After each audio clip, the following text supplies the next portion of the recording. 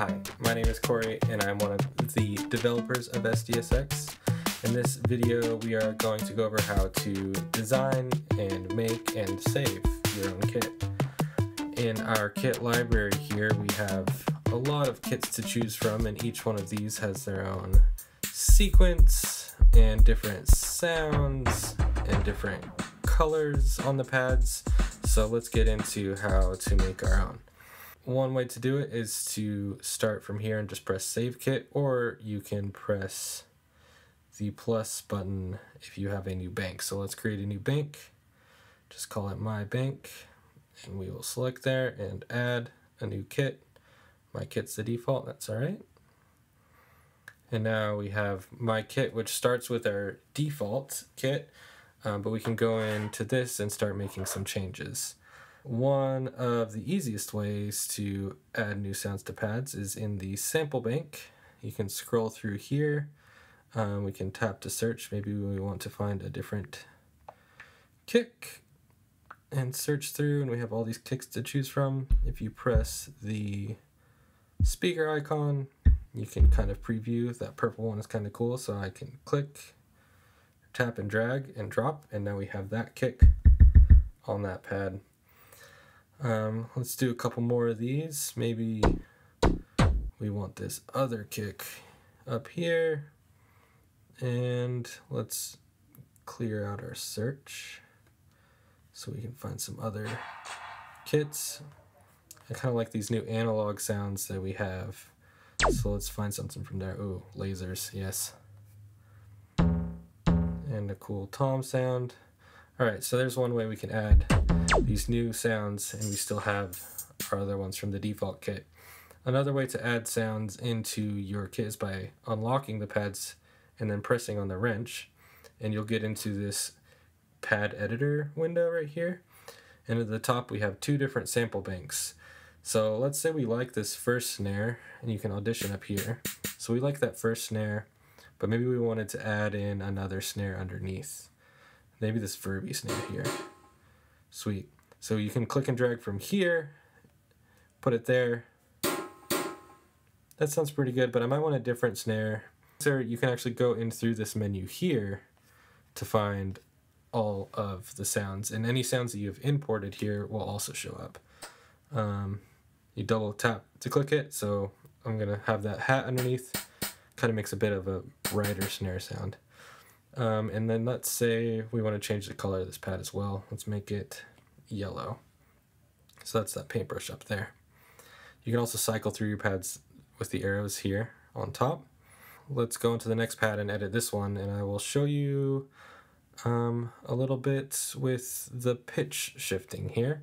So we have our normal hi-hat, but you can actually change the pitch or pan, so we can make it really high-pitched or low pitch. I think those high pitched ones sound kind of cool, so let's add one there. And I'm actually going to find another hi-hat so we can do a bit of sound design. Let's try that hat. Sounds different. So we'll have those two hats, and right now they're just blended together. You have that high one and then the electric hats that we just put in. If we skip down to sample mode, we can change how those two samples are interacting when you tap on the pad or audition button there. We can mix them together, we can rotate them so they'll play every other time. We can have them randomly triggered, which is kind of fun. And then we have a velocity switch and velocity mix. So velocity switch, the bottom of the pad with this velocity mode will play one sample, and then the top of it will play the other one, which actually I kind of like how this is sounding. Let me show you really quick what velocity mix does. And what that does is it'll keep sample 1 always at full volume, but then it will mix in sample 2. So you can hear just the high-pitched hi-hat down here, and as we get higher in velocity, you hear the what was it called? The electric hats mix in. Let's go back in there.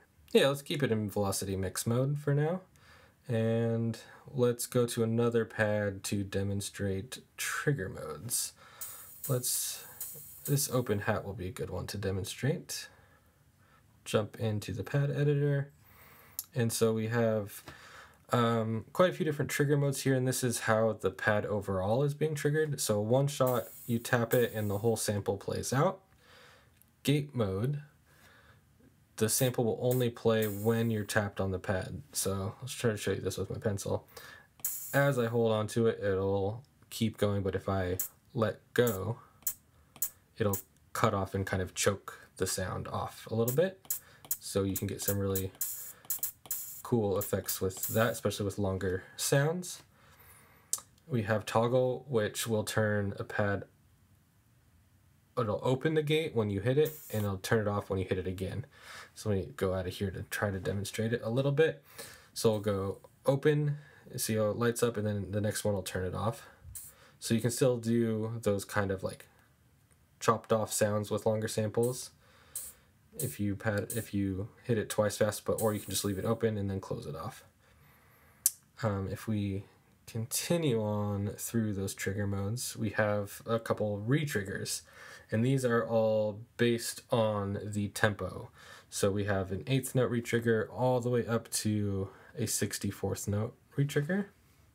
Go through back to 8th note, and so if I hold on this, you can hear it repeat.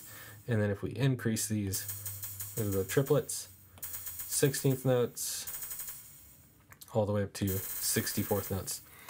If I go back to 8th notes, I'll show you that that is in time with our tempo. So this is 8th notes at 120. If we drag this down, say to 93, now we're slowed down right there.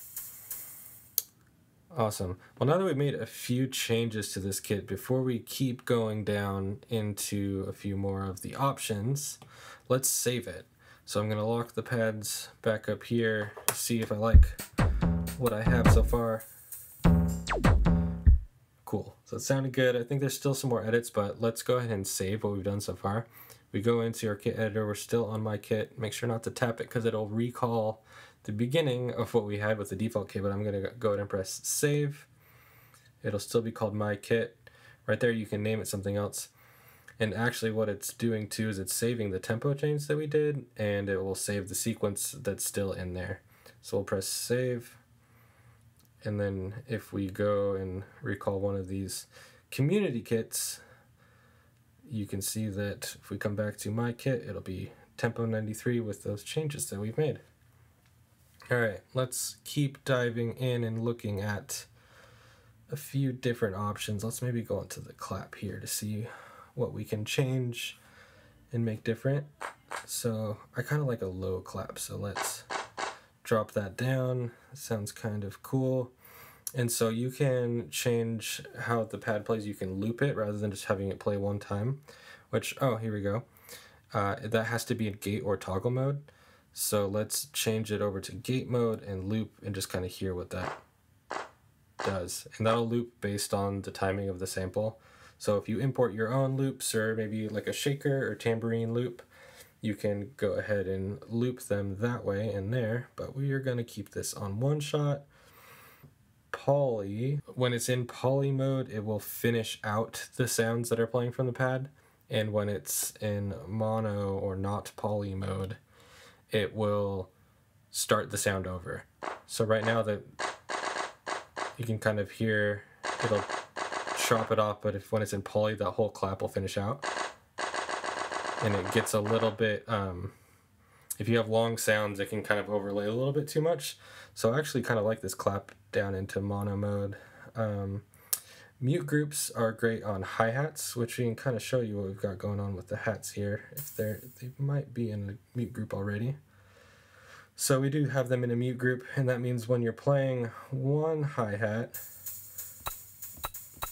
and then you play another one, it'll also choke it off. So we've got this one that's playing those 8th notes, and I could kind of stop it with the other one there. And we have one mute group, so you can add all of the pads to the mute group if you want, or just a few, whatever you choose to design it with. The last couple options here for sound design on your kit with the pads is whether or not you want the velocity to be engaged or not. And sometimes it's nice to not have that engaged, like on your kick and snare, if you wanted it to be really consistent sounding. So I'm going to turn off velocity on the kick, so it's going to be the same volume no matter where you press on the pad, unlike the snare, which right now has velocity. So bottom is softer, top is louder. So let's just do it on the kick, and then you can also adjust the range if it is velocity enabled. So maybe on the snare we don't ever want it to get too quiet, so left side here is quiet, right side is loud, and let's maybe just have it be the top half of the velocity range. So it still has some travel and this difference from top to bottom, but it's not quite as extreme. Great. All right. So that's about it for just designing for the pads. And since we've done a few things, let's save again. My kit right there.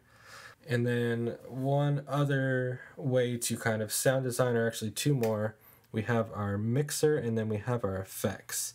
So on our mixer, we can adjust the levels, delay sends, reverb sends, pan left and right, and then we have a mute and solo button on each one. And then we also have a master level and pan left and right. So we have the default sequence program in here, so I'm going to press play so we can listen to what it sounds like and make some adjustments.